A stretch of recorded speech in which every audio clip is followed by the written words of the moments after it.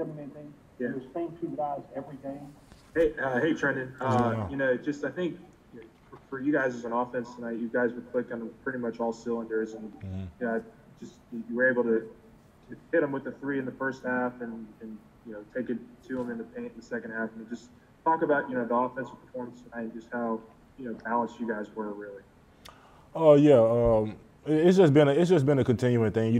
We come in every day, just sharing the ball, finding guys in their spots, finding me, finding Cam, finding Javante.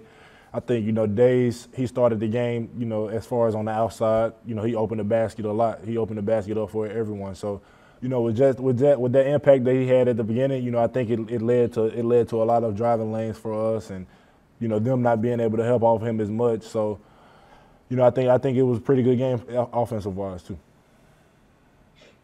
Trendon, I want to ask you, it seems even though you guys were up by 30 late in this game, I'm watching Coach Wade. He's, still jumping up and down and still kind of on y'all. And it seems like even while you're off the floor, you're trying to coach up guys and trying to make sure everybody's kind of in your spot. I mean, what is that mindset that even though you're kind of up by 30, continue to try and keep your foot on the pedal, as well as, also what is coach's kind of message after the game, kind of what, because of course he's going to try and point out some of the things that you guys had messed up late. Yeah, that's a standard. We just never want to take our foot off the gas. We've been up, plenty of times in the past, and teams have came back. So we knew they were a good team, and eventually they were going to make somewhat a run, and we just did our best to prevent that. And Coach Wade's message after the game was he was proud of our defense, and we just got to keep on getting better. We got to watch the film and stuff tomorrow, and then on to USF the next game. So we just got to keep getting better defensively, and I think these last two games have been a step towards where we're trying to go defensive wise.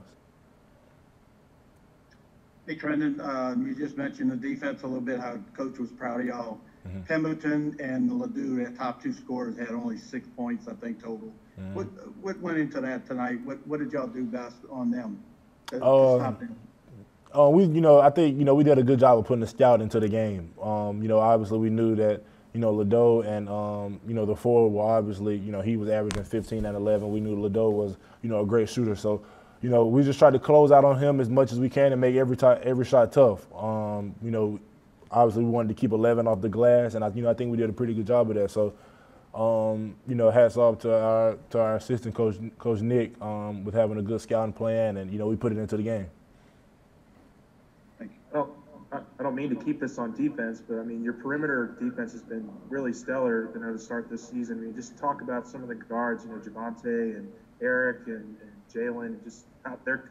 And Wani is another guy.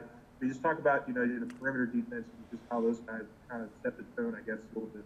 Oh yeah, it started in practice. Them guarding each other as hard as they can. Obviously all of those guys you just named are great players. So them iron sharpens iron. So them guarding each other every day. You probably won't see a guard as fast as Eric Gaines. So just Javante having to guard him, eventually is going to help him for the game. So I think they're doing a pretty good job. And Jalen Cook, the future's bright for him. He had a great game today. He came in with energy, and he's going to keep getting better. Okay. Any other questions? Ron, you got anything? Appreciate y'all.